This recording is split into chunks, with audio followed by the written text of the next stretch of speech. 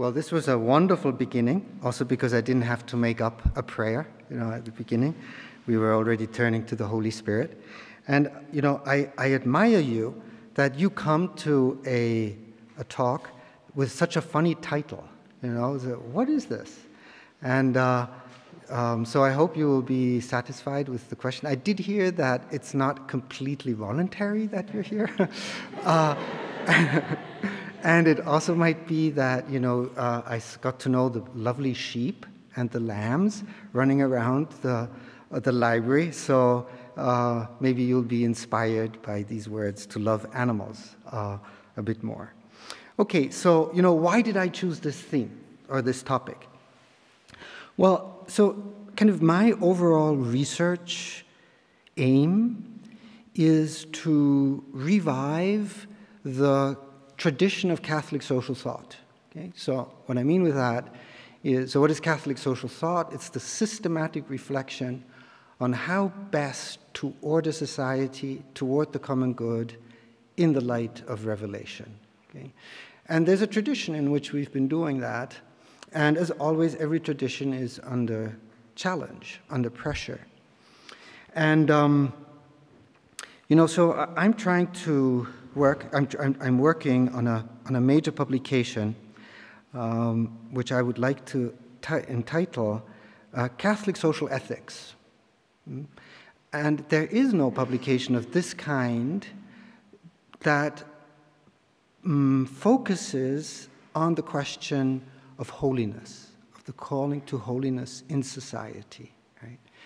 And it's not easy because there was an attempt to do that, and it didn't go well. That was Puritanism. We Catholics, we've been more careful in that. But anyhow, I'm not going to go into that. And the central principle of Catholic social thought is human dignity. Okay, so I've worked extensively on human dignity. I've written several books on it and articles and so on. And so now I'm coming to a phase where I'm focusing on marginal questions or challenges. And one of these is this here. So there is an increasing movement to grant rivers, mountains, animals, plants, and so on, legal personhood. Okay? So it started in 2008. The first nation was Ecuador, here we go, 2008, that in its constitution granted Pachamama, Mother Earth, rights to exist and to be protected and so on. So we were talking of rights of nature. Okay? Bolivia followed in 2010. And in the US, too, there have been attempts to embed and successful attempts by grassroots movements to embed rights of nature into local ordinances, even though none so far has succeeded in granting legal personhood or legal standing as such to a non-human entity. Okay?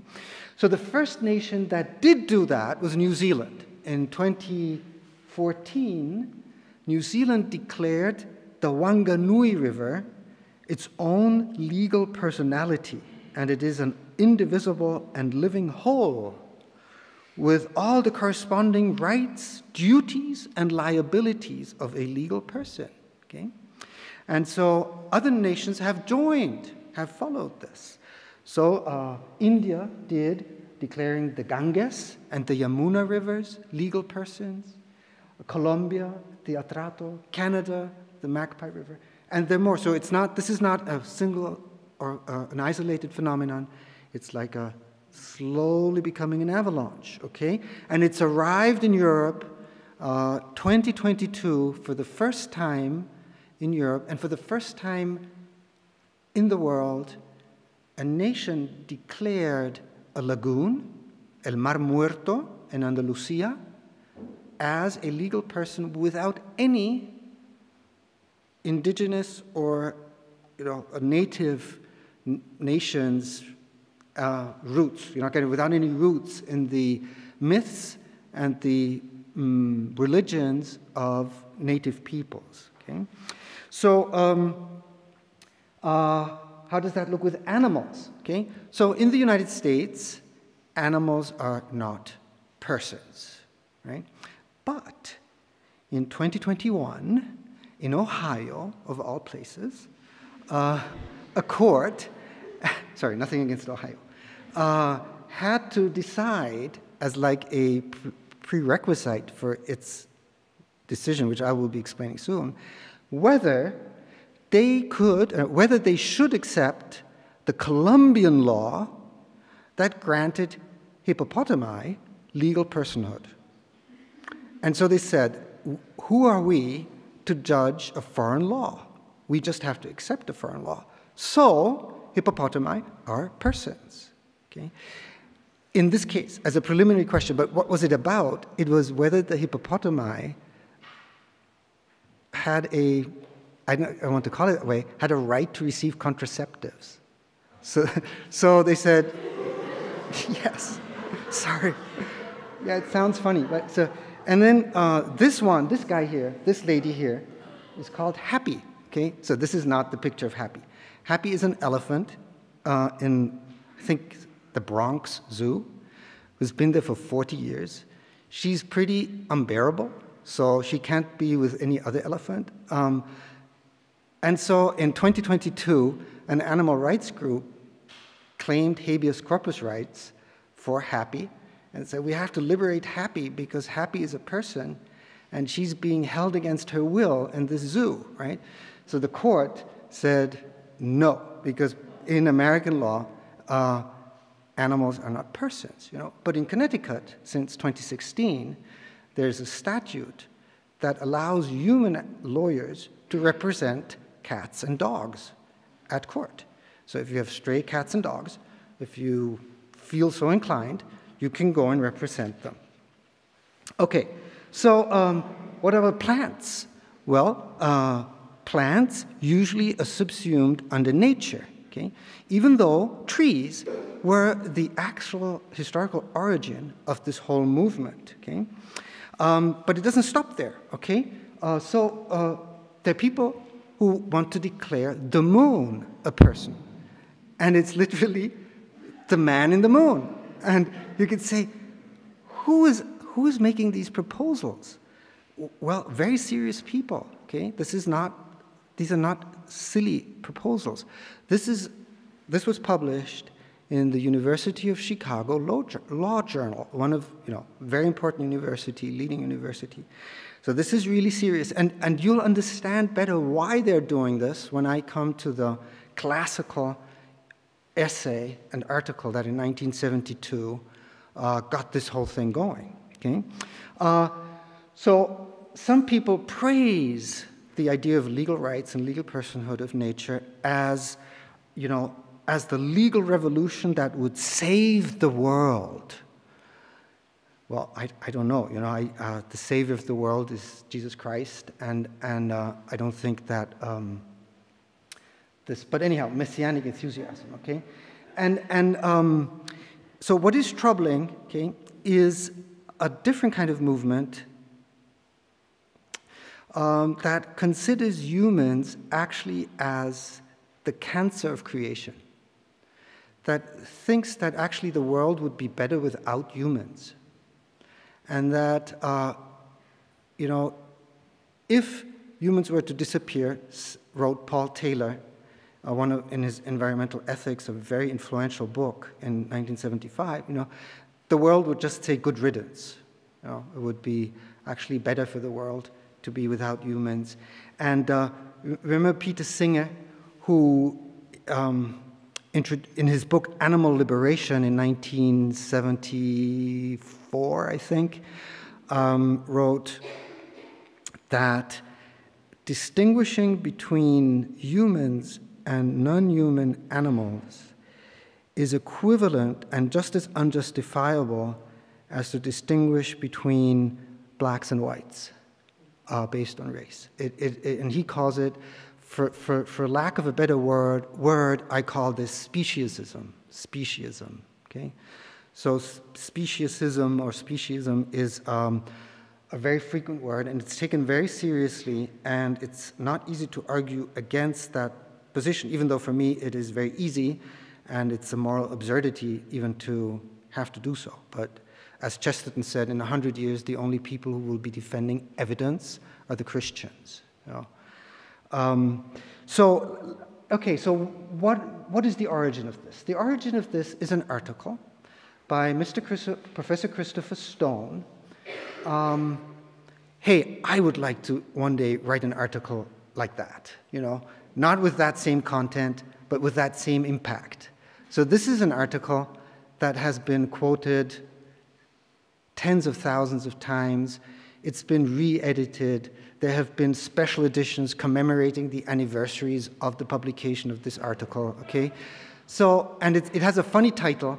It's, you know, should trees have standing? You know, it's like, well, trees tend to stand. If they've fallen down, they're not trees anymore. But so in US American legal terminology, standing means the right to make a claim at court, okay? And so he was arguing for trees in a zone that was going to be converted into a skiing resort. And so in I think it was the Serra Club, or the Sierra Club, I know. They went up to the Supreme Court based on the arguments of Professor Stone, and they lost. Okay, so the Supreme Court at that time, with one dissenting opinion against, so one dissenting opinion was in favor of this, the content of this article, but so it was, rejected. However, so what is his argument? He says, I'm not saying such a silly thing as that no one must ever cut down a tree. Okay? What I'm saying is that there is a difference. So granting legal standing to inanimate objects like a river or a tree makes a difference in the legal operational sense. Okay? So the example he gives is, imagine a legal order in which slavery is allowed. Okay? In such a legal order, the law has to make a decision who gets indemnified for harm if the slave is injured. The owner, because it is his property, or the slave, because he is injured as a human person. And the same is true for the fetus. You know, if a fetus is harmed in the mother's womb, who gets the money? The parents, because their costs are increased, or the born baby, once he or she is born. You know? So these are decisions which become inevitable in a legal system. So he says, if we have a river that is polluted, then you have owners along, in the legal system as it was, you have owners along the river, and each one is harmed a little bit. But they can individually only sue the originator of the pollution up to the amount of their own harm. So if my property has been damaged in the height of $10,000, I can get $10,000 and not more. But what if making the river whole again costs $10 million? Who can claim that? Okay. So his argument is that giving rivers legal standing would enable environmental groups to speak out in the name of the river and make it whole. Okay, so since then, these things have been coming into legal law. You know, it's become more frequent that environmental agencies can fine companies who pollute rivers, that there are much stricter laws and so on. But it's interesting to observe that since 1972, when this article was published, there have been few substantial new arguments And it's been practically a fleshing out and unpacking of the arguments of Stone. Just one new argument that struck me is that people now come to realize that government agencies aren't always that effective, because government agencies are under pressure of lobby groups, and politicians want to be re-elected, and they need donations. And so, lo and behold, and to nobody's surprise, really, it's much more effective to have grassroots movements and local interested people who defend their own environment. Okay? This is called associational standing, right? And that would make sense. If you, as an interested person, want to defend your own environment, you're going to be more interested and more behind it than a distant agency, okay? So, hey, we've been saying this, we being the Catholic social tradition, for centuries. We want subsidiarity, right? Or federalism. We don't want centralized power structures. Okay, so, and as I said, what is new is this deep ecology and these deep ecological arguments, and I don't give too much credence to this, but if you Google voluntary human extinction movement, you will find there's an association that promotes voluntary human extinction, okay? And I don't really take it very seriously, honestly, but I do take seriously Christian thinkers who, out of a misguided Christian responsibility, say that we shouldn't have children, or married people shouldn't have children. I shouldn't have children, but married people shouldn't have children. Okay, so let's have a look a little closer at what legal personhood means. Because, you could say, well, hang on. Isn't a business corporation a legal person? Isn't a nation state a legal person? A municipality? Isn't the ITI a legal person? Aren't universities legal persons since the Middle Ages? Corporaciones, right? What about churches? Churches are legal persons. So why not a river? Why not a mountain? Why not Pachamama, right? Well, the difference is that all the examples I mentioned facilitate human agency, right? We create corporations, we declare legal entities as persons because we either want to incentivize human action or we want to protect clients who can sue larger pools of resources and become indemnified than just getting redress from an individual. Okay? Whereas last time I tried, I couldn't get any money out of the river that had flooded our house. Right? You could say it's a legal person, but who am I going to sue? Sorry, or the tornado. Who's going to sue the wind? So in our modern Western political philosophy, we have tied together human dignity, personhood, and human rights in a tight knot, okay? And I call it a notional perichoresis, or perichoresis, okay? The Trinity, perichoresis in the Trinity, the mutual interpenetration of each person, right? And so in a certain way, in modernity, we have this mixing. You can read it in Kant, in the Grundlegung einer Metaphysik der Sitten. He explains this very closely. But you can also read it in Thomas Aquinas, but dispersed. It's already there. And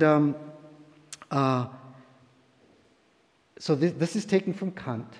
Every human being is a person with dignity.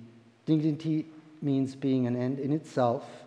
This is taken from Christopher Enders in his book on human dignity in the German Constitution. Human dignity is the right to have rights. And then this is paragraph 16 of my beloved ABGB, Allgemeines Bürgerliches Gesetzbuch, the Austrian Civil Code, from 1811, but it was actually first published in 1797, right? So we're in the middle of the Enlightenment, and it says, every human being has inherent rights which are already evident through reason and is therefore to be regarded as a person, right? We hold these truths to be self-evident, that all humans are born equal and in possession of natural rights, to which belong the rights to life, liberty, and the pursuit of happiness. Okay, so this is the world we live in, and it is influenced, deeply influenced by the Christian tradition. Okay, I always thought that the concept of human dignity is actually something new, that it is something that came into our history through the Enlightenment. Okay? That was my work hypothesis when I started research. And I had to completely change my position because I discovered that the concept of dignitas does not appear anywhere in the Bible. It's not there. The only term that does appear is image of God. And it's a hidden image. It's a hidden phrase at Genesis 1:26. You know, and all of a sudden, after the event of Christ, the two first commentaries we have on Genesis, both in Latin and in Greek, Tertullian and Theophilus of Antioch, they link the concept of image of God, eikon tou, with the Roman law concept of dignitas. But what they do with this is they upend the whole pyramid of social honor prevailing in antiquity. So in antiquity, the order was virtus meritum dignitas. You had to perform acts of prowess. You earned merit, and then you were granted dignity. Works of prowess. You had to have killed at least 5,000 enemies of Rome. Caesar, in one battle, his first battle against the Helvetians, killed 80,000. In all, 1 million in his Bello Gallico, okay, Bellum Gallicum. And then he got meritum, kind of, you know, and then he got dignitas. And he says, I did everything for my dignitas. In Christianity, it's the other way around. Dignitas is given.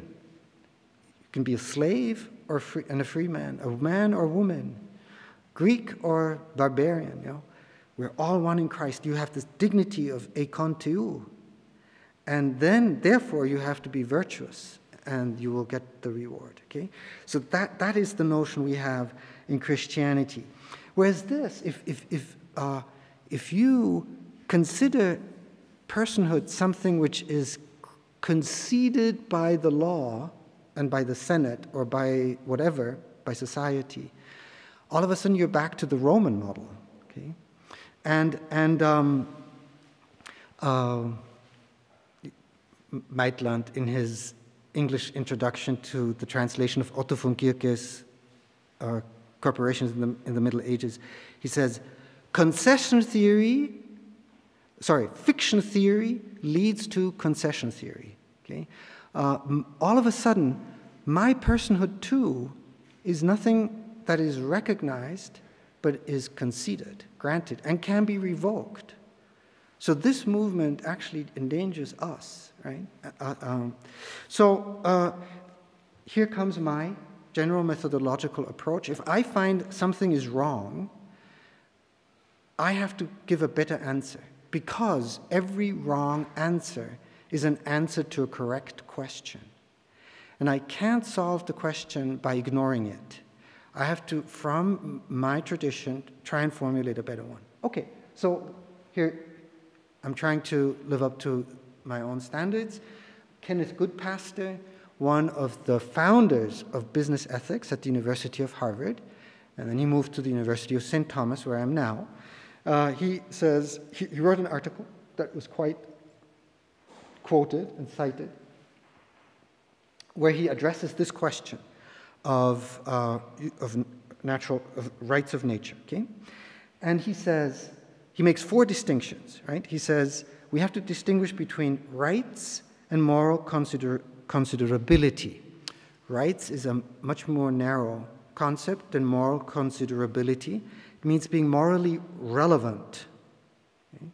Not necessarily having rights, because having rights presupposes moral agency, whereas moral considerability can consist in moral agency, but it definitely gives you moral patiency.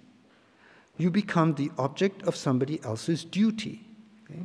Then he says we have to distinguish between moral considerability and moral significance. Okay?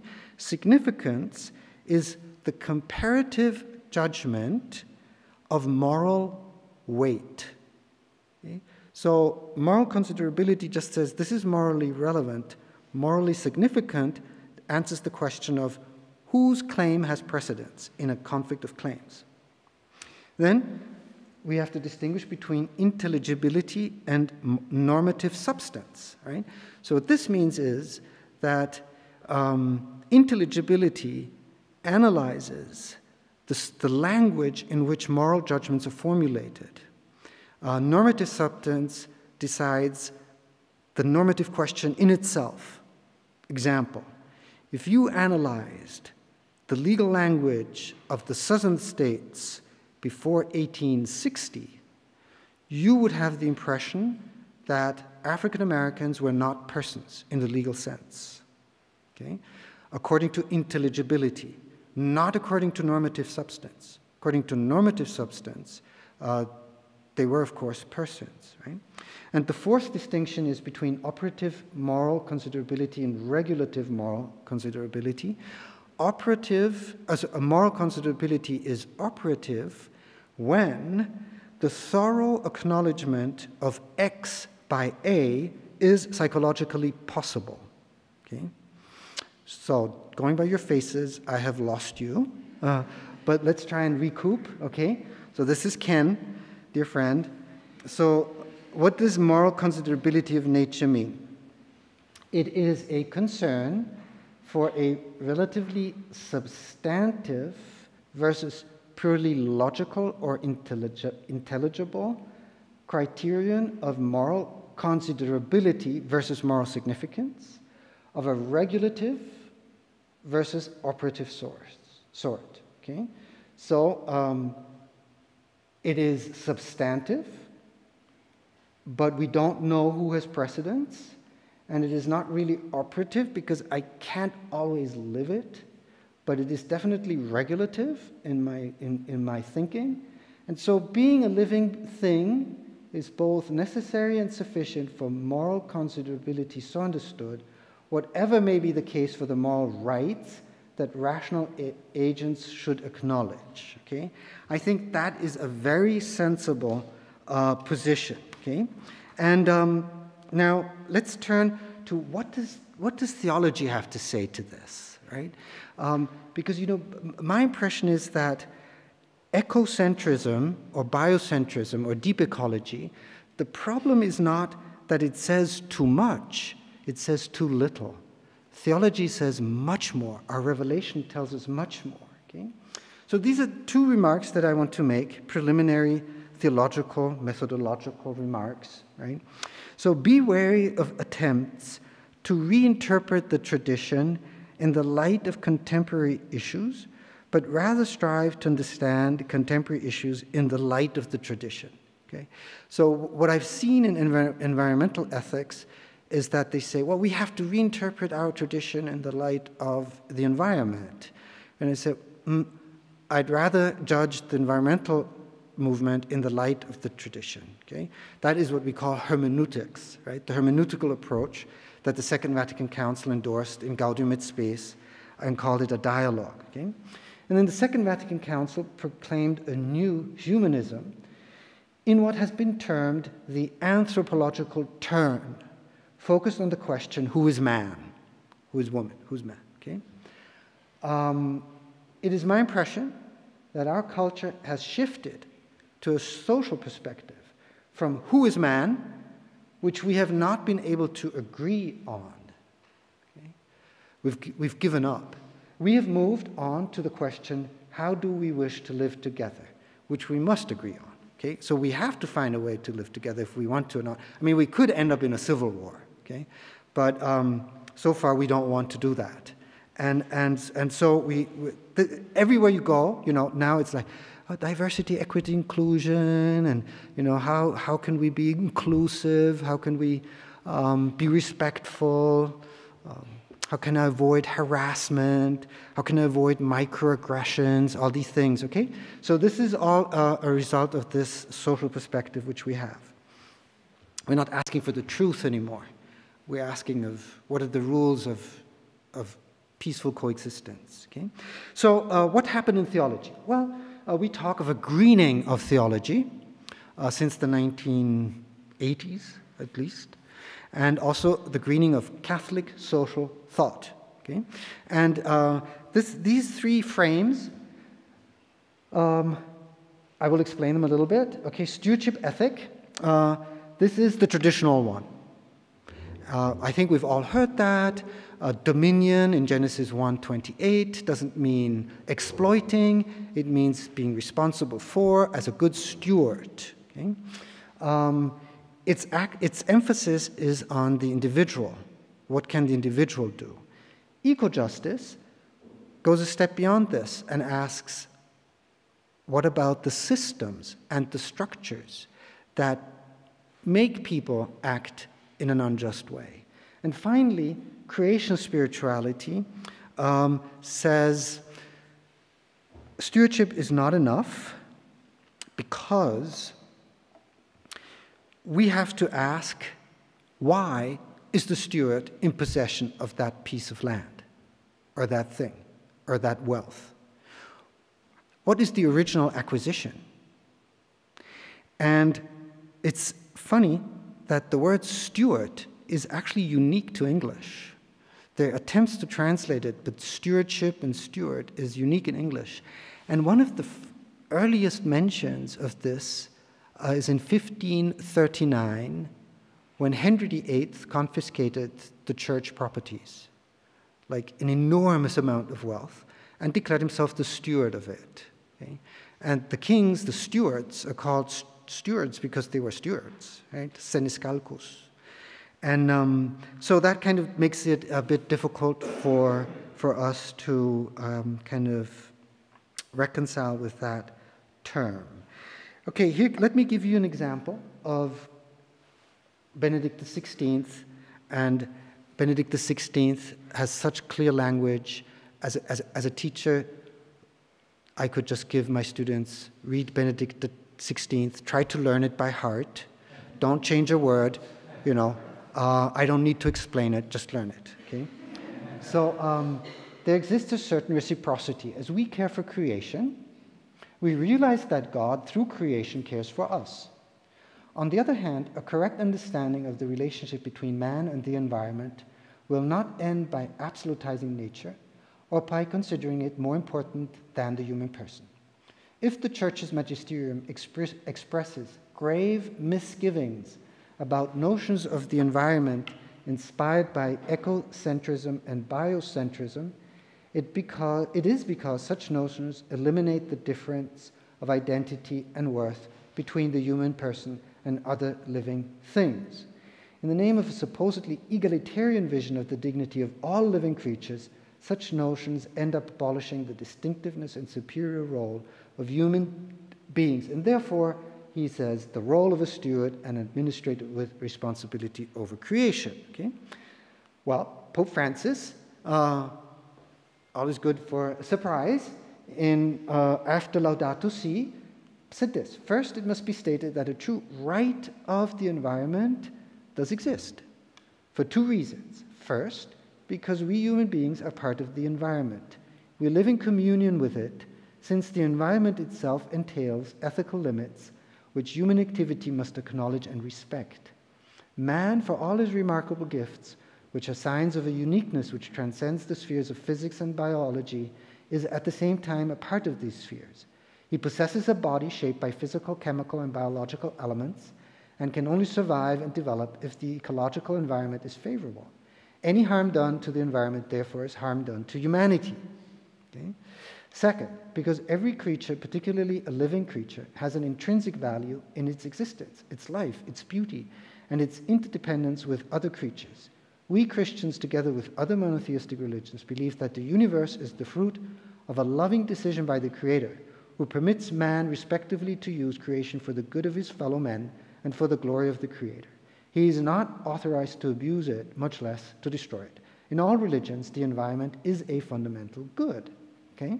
So this, we say the right of the environment does exist. So you could think, oh, so he's going for the rights of nature. And then you see, well, actually, no. He says every harm to an environment is a harm done to humanity. So it's actually a right, a human right of us humans to a healthy environment. And the second is, well, it's intrinsic because of God. Its intrinsic worth comes from God. Okay? So actually, what we see is this development. It's not an either-or or exclusive. It's actually all like a growing, expanding circle where each bigger circle contains the good sides of the smaller circle, and it's all in a theocentric vision. Okay? And, I again and again, I get the impression with postmodernism or also with deep ecology and ecocentrism and so on, that all those are distorted reactions to a non-Christian, stunted or distorted version of human reason. Okay? And so, I know my time is running out, but what can our Catholic tradition deliver? And there's a movement called Green Thomism. Christopher Thompson, Daniel Schlag, Stephen Long, even, surprising. And this notion of sacramental worldview and the cosmic liturgy. Okay, so let me just give you this quote from Christopher Thompson. He's a colleague at this School of Divinity at St. Paul Seminary. He said, in its secular mode, one can understand the increasing emergence of environmental awareness as the unthematic revolt of conscience among those descendants of the Enlightenment who intuit that something is deeply flawed in the habit of treating nature as a mere raw datum of purposeless matter. Okay? It's the Baconian reduction and exclusion of God-given final causality. Okay? And it's not a surprise that Benedict XVI advocated simultaneously for a widening of our concept of reason and for the protection of the environment. And in this, he's deeply Thomistic. Thomas says, cognitio naturalita precedit appetitum, right? And so that means the truth and the knowledge of the truth is receptivity. It comes before usefulness. And Thomas rejects as omnino inconvenientia the position of our origin that the bodily world and the animals and nature was created to punish sinful souls and sinful spiritual beings. And he says, no, bonum est eam esse, the creatura eam esse. And so in a certain way, for Thomas, knowing things and respecting them in their intrinsic worth is a contemplative exigency, because we reach God through sensual knowledge. And he, in a beautiful statement in the first book of commentary on the sentences, he says, is an angel better than a rock, a stone? And he says, yes, absolutely speaking, yes. But it is better, a universe is better where there is both an angel and a stone. And he says God had to create this diversity of things because this is for the greater glory of God.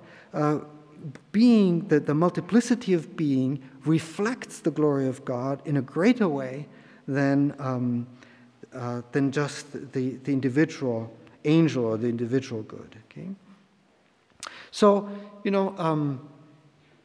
second point, don't want to get too carried away by this, is the idea of the sacramental worldview. Okay, so Aquinas says the best in all caused things is the order of the universe in which its goodness consists. So the best in all caused things is the order of the universe in which its goodness consists. And the universal common good is God, and there's a hierarchy of beings. All subhuman beings are created propter hominem, for man, and we're allowed to use and kill animals with moderation, right? And we're cooperators in maintaining this hierarchy. And, it's this concept of the cosmic liturgy, which Maximus Confessor created. And, I think this longing for personhood of nature, or this idea of creating persons out of nature, is a secret longing for the Logos, which is Jesus Christ. And there's a theologian, I read it, I've been searching for this quotation. I found the article in which he's quoted, but in the end, I think this is Maximus Confessor. That's why I put this right down here. It is not that man is a part of the cosmos, but that all parts of the cosmos are parts of man. Man is not a microcosm sided by a macrocosm, nor is he framed within a macrocosm, but he is the actual cosmos, as he gives complete unity and complete meaning to all the parts of creation. Gregory of Nyssa used the Trinity for the social analogy. He condemns slavery because he says we are created in the analogy of the Trinity. In the Trinity, there is no more or less. All are equal. In the same way, we are all equal, and we are bringing a rupture into human nature with slavery. And I think we can go even further. We could say that we are the persons of the cosmos, right? We are the ones in which the cosmos, without becoming Hegelians, in a certain way, the cosmos is conscious, and we as renewed in Christ are the priests of creation. We are created with this task to mediate between God and creation. Okay, so how do we do this in practice? Well, I think we do that by contemplation at work. This is JP2, who loves the expression cosmic liturgy. Okay, there we go. This I took this from Dan Thoma. He says, liturgy consists in these three steps: purgation, illumination, union. And he attributes that to plants. They purge the soil. Animals see light. Human beings can be united with God. And this corresponds to the 3 times 3 choirs of angels. And when we are gathered in liturgy, we are the 10th choir of angels. And so we pour the light of God onto the whole of creation. And this is a beautiful thought from Eric Peterson. And you see these fountains. This is the way I imagine the choirs of angels, without envy and with infinite generosity. They just share and pour in joy the light of God out and onto us. And then when we pray and when we are in liturgy individually or collectively, we pour it out onto the world. Right? So we are the priests of creation, each one of us. So contemplation is not what we do when we run out of answers, but rather the very ground that births and sustains a vision of knowing and of social action and transformation. Okay, I love that quotation. It's from a book by Anna Rollins, came out 2021. So contemplation, we know from the Catechism, the summit of prayer life, an attentive gaze marked by simplicity and constancy. And Thomas Merton wrote, contemplation at its highest intensity becomes a reservoir of spiritual vitality that pours itself out in the most telling social action. Okay? So contemplation is, as John Paul II said, the contemplative gaze onto the world. You know, I worked on this, and I thought, well, JP2 would define contemplation as looking at God. But no, for John Paul II, the Great, contemplation is looking at the world with the eyes of God. Okay? And so contemplation is a universal calling. The Catechism says that. And there's like 3 saints that mark three, that means I should shut up, 3 steps. Aquinas contemplata alii stradere, Ignatius of Loyola, in actione contemplativus, but he's referring to the religious and the priests.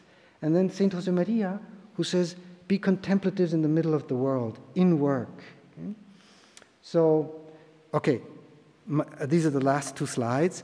As an Austrian legal scholar, I'm very proud of Austria, because with a surety or security of a somnambulant, the Austrian legal order did something which is perfectly aligned with the Christian tradition and doesn't fall into ecocentrism. Okay? Those are a constitutional law outside of the Code of Constitution that commits the Republic of Austria to sustainability, animal welfare, comprehensive environmental protection, securing water and food supplies, and research. Okay? Note, they're not granting nature rights. They're putting an obligation on public authorities to protect. So this is moral considerability, not rights.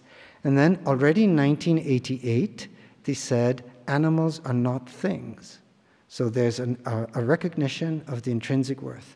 And I'm also pretty proud of Switzerland, okay, that since 1992 protects human beings in their dignity against research and against reproductive techniques, and also animals and beings, and they use Würde der Kreatur. Okay? Because this has been strongly criticized by liberals in the US as an illicit incorporation of Christian moral ideas into a legal system. Okay? For the same reasons, I commend it. Okay? So, well, thank you very much for your attention, and I'm available for questions or criticisms or perplexities.